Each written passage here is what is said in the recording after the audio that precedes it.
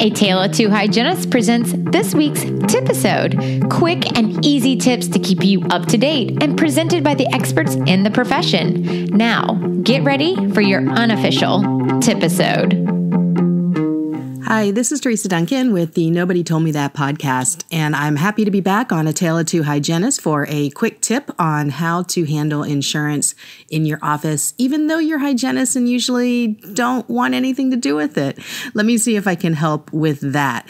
Well, I know that you have some new classifications that have come out, last year, so I know they're not necessarily new, but they're new to a lot of offices. In my classes, I ask if anyone has heard of these or talked to their teams about them, and it's 50-50. So chances are you're in an office where that may not have been introduced. And so let's talk about this for a second.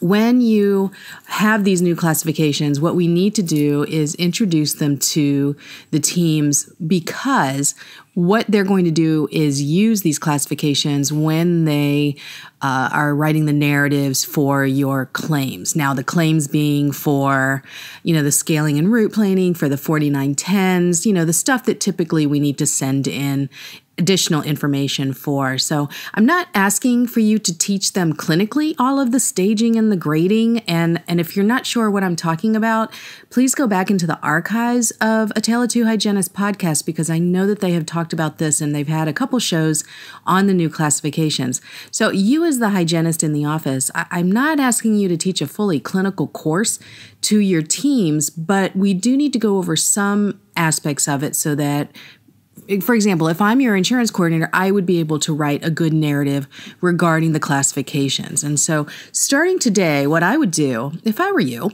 is to take some examples of some of the more severe cases you see, and this could be a month project. I mean, you see a lot of stuff in a week, a lot of stuff in a month.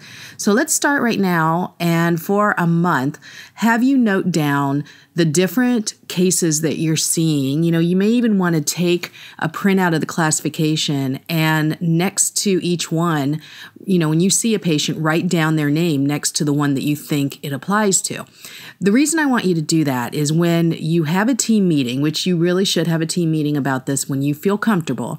When you have a team meeting, you'll be able to pull up patients' names with the intraoral images, with the radiographs, with the Perio readings, and it'll give everybody an idea of where you classify all of your patients. And of course, your doctor and you would have to be on the same page, and that's usually not an issue when I go into offices and talk with them. So, but again, if you're not on the same page, then that's something that I would start with.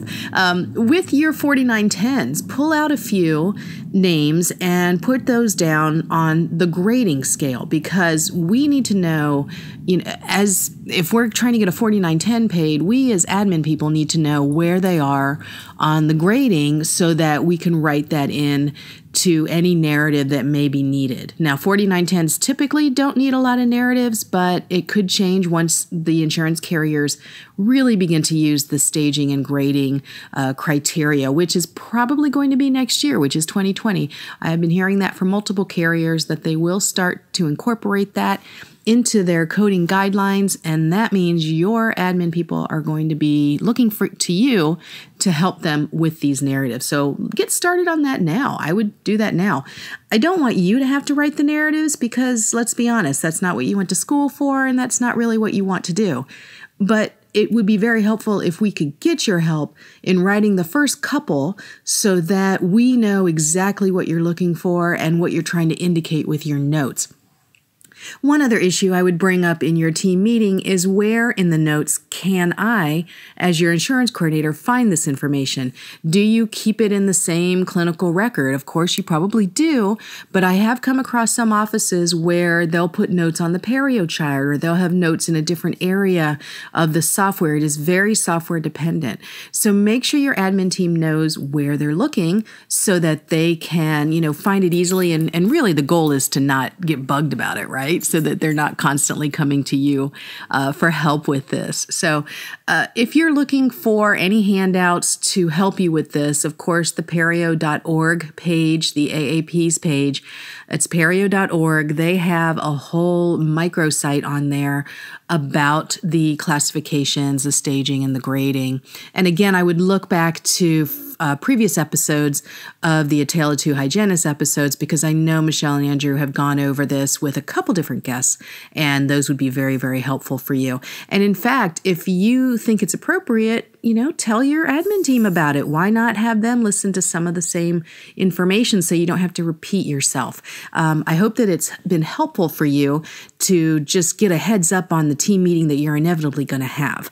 One other note that I wanted to make is that I'm definitely seeing in my insurance classes, I'm seeing more hygienists and clinical team members come in and taking these classes. And so if you're one of those and you're in my class and you're thinking, what am I doing in here? I hope that I've made it fun for you. Please come up and say hi to me. I would love to meet you. I do appreciate when clinical team members come into my classes, because I can tell right then and there that office is not going to have issues with reimbursement when they come together as a team.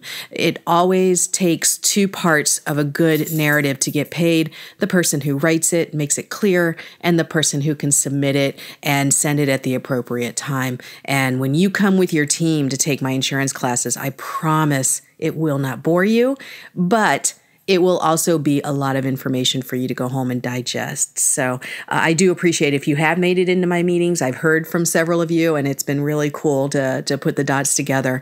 If you have any questions about insurance or anything that has to do with narratives, hit me up. You've got my email will be in the show notes. My website actually has a lot of free webinars and free articles that are good for both admin and hygienists as well.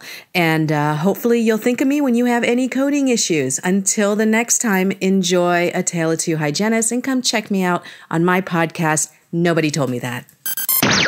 We hope you enjoyed this week's TIPisode. Be sure to reach out to our guest experts and let them know how helpful their tips were. Follow A Tale of Two Hygienists on Facebook, Instagram, and head over to ataleoftwohygienists.com and subscribe to our newsletter. You can also email us at ataleoftwohygienists@gmail.com, and keep listening for more awesome content from your unofficial dental hygiene podcast.